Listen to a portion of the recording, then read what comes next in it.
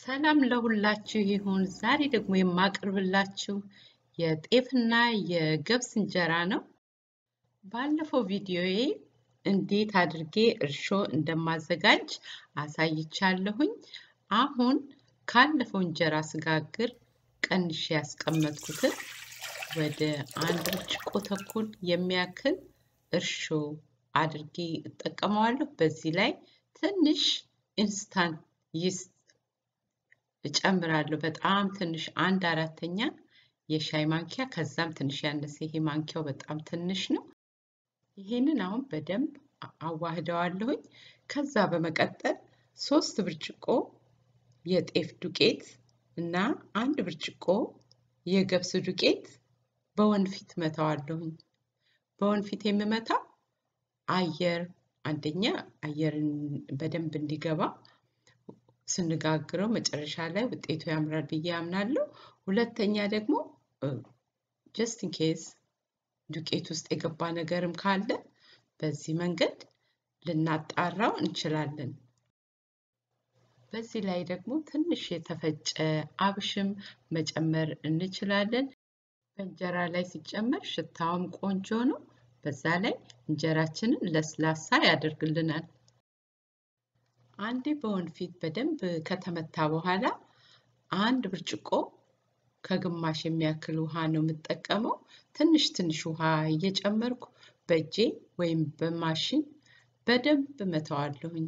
ጤፍ እንዲህ በደንብ ሲቦካ ነው ለስልሶና መጨረሻ ላይ አይን ያለው እንጀራ እንዲያወጣ ይረዳናል ብዬ አምናለሁኝ።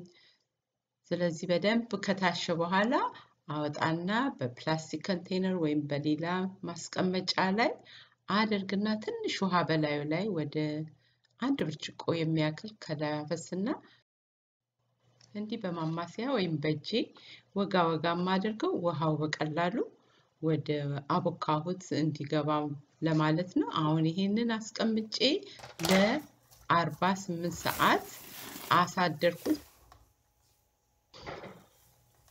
ውሃውን እንደዚህ አንጣልለዋለሁ።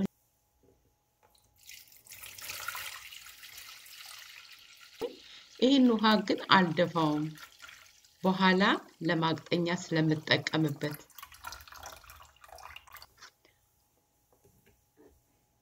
ይሄ እንግዲህ የ48 ሰዓት ማለትም ከዛሬ ብናቦካው ነገን አልፎ በሚቀጥለው ቀን ያለ ቡኮ ነው ማለት ነው። አሁን 1 ብርጭቆ የሚያክል ውሃ ወስድና ትንሽ አብሲት አዘጋጃለሁ። አብሲቴን የማዘጋጀው በገብሱ ዱቄት ነው። 1 ተኩል የሾርባ ማንኪያ ለ1 ብርጭቆ ውሃ አድርጌ ነው የምሰራው። ከቡኳችንም እንደዚሁ አድርገን መስራት እንችላለን፣ ወይ በዱቄቱ ብቻ ወይም ደግሞ ከቡኳችን ቀንሰን ማዘጋጀት እንችላለን።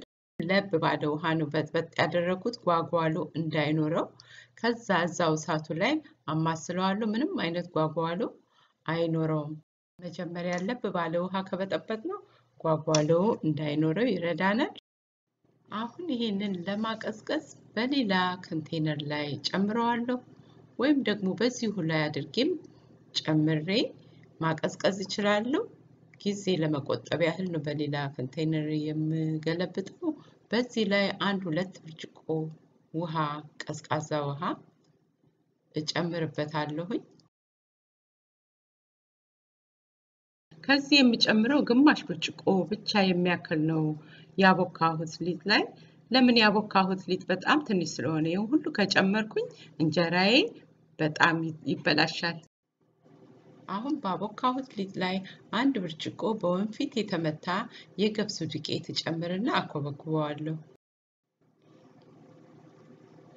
ይሄን በእጄ ወይም ደግሞ በኤሌክትሪክ መሽን በደንብ አዋህደዋለሁኝ። አንዴ በደንብ ከቀላቀልኩ በኋላ ካዘጋጀሁት አብሲት ግማሽ ብርጭቆ ጨምሬ በደንብ አዋህደዋለሁኝ። የተረፈውን አብሲት አልተጠቀምበትም፣ ብዙ እንጀራ ስላልሆነ የምጋግረው። እንደዚህ አንዴ በደንብ ካዋሃድኩት በኋላ መጀመሪያ ላይ ከሊጡ ቀንሼ ያስቀመጥኩትን ውሃ በመጠቀም እንጀራ ለመጋገር የሚያስፈልገኝን ቅጥነት አቀጥነዋለሁ። የሁለት ቀን ቡኮ ስለሆነ ውሃው አይቆመጥጥም።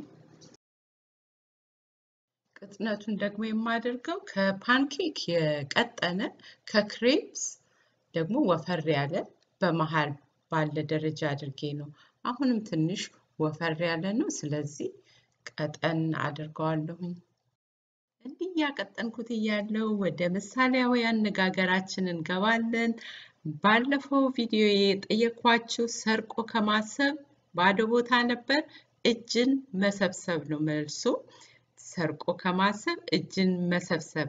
መጀመሪያ የመለሰችው ዘበናይ ባይሳ። ጎበዝ ጎበዝ። ሌሎች መልሳችኋል ጎበዞች። የዛሬውን ጥያቄ ደግሞ እንጀራዬን እየጋገርኩ ነግራችኋለሁ። አሁን ወደ ቡኮዬ ልመለስና ኮንሲስተንሲ ቆንጆ ሆኖልኛል። ወፈር ያለ እንጀራ ከፈለኩ ሊጡን ወፈር አደርጋለሁ። ቀጠን ያለ እንጀራ ከፈለኩ ሊጡን ትንሽ ቀጠን አደርጋለሁኝ። አሁን ያቦካሁትን ክድና አድርጌ ለ3 ሰዓት ነው ያስቀመጥኩት። ከ3 ሰዓት በኋላ አይን እንደዚህ ማውጣቱን ወደ ላይ መብኳቱን ካየው በኋላ ነው መጋገር የምጀምረው። ከ3 ሰዓት የበለጠ ማቆየትም እንችላለን። በደንብ መብኳቱን አረጋግጣለሁ። ምጣዴን 425 ዲግሪ ላይ አድርጌ አሞቀዋለሁ። የምጣዳችን ሁኔታ እንደ ግለሰብ ይለያያል።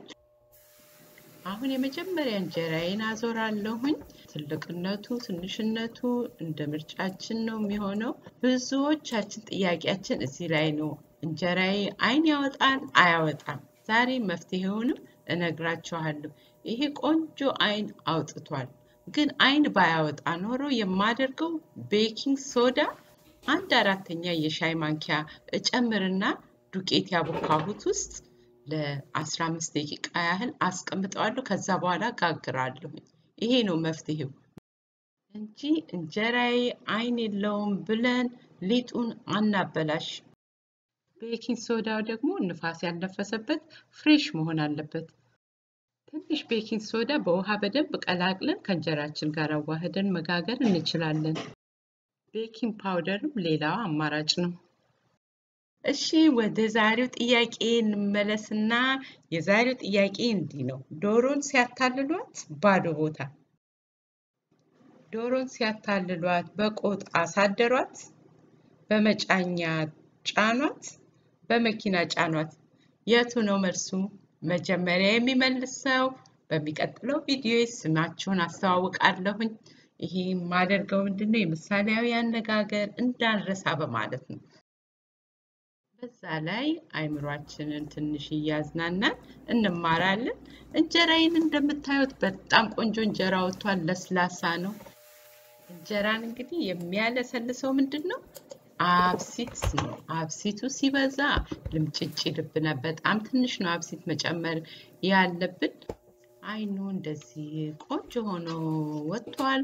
ብዙ ጊዜ አገራችን እንጀራ ሲጋገር አብሽ ይጨመራል። ለጤና ጥቅሙ ለለስላሴው። የዛሬው እንግዲህ የገብስና የጤፍ እንጀራዬ ይሄን ይመስላል። አይታችሁ እንደወደዳችሁት ተስፋ አደርጋለሁ። ከወደዳችሁት ለሌሎቹም ሼር አድርጉ።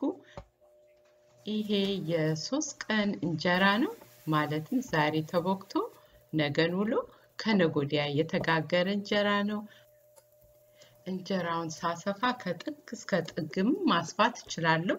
ግን እንደዚህ አነስ ያለች እንጀራ መጋገር ስለፈለኩ ነው። እንግዲህ ኮሜንታችሁን ደግሞ ከታች ጻፉልኝ። እንዲህ ዓለም በተጨነቀችበት ጊዜ እግዚአብሔር ሁላችሁንም ከዚህ ክፉ በሽታ ይጠብቃችሁ። የነጭ ሽንኩርት፣ ዝንጅብል፣ ቲማቲም፣ ቃሪያ የመሳሰሉትን በመብላት ሰውነታችሁን ኢሚዩን ሲስተማችሁን አጠንክሩ። ለዛሬ ቪዲዮዬን ይሄን በመሰለ እንጀራ ጨርሻለሁ። ሰብስክራይብ በማድረግ የማርቲ ቤተሰብ ሁኑ። ሰብስክራይበሮቼና ተመልካቾቼ በሙሉ እግዚአብሔር ከናንተ ጋር ይሁን እላለሁኝ። በአገራችን በኢትዮጵያ በኤርትራ በአፍሪካ በመላው ዓለም ሁሉ እግዚአብሔር ምሕረቱን ያምጣልን ይቅር ይበለን ይፈውሰን ለዛሬ ቪዲዮዬን እዚህ ላይ ጨርሳለሁ የእግዚአብሔር ጥበቃ በሁላችሁም ላይ ይሁን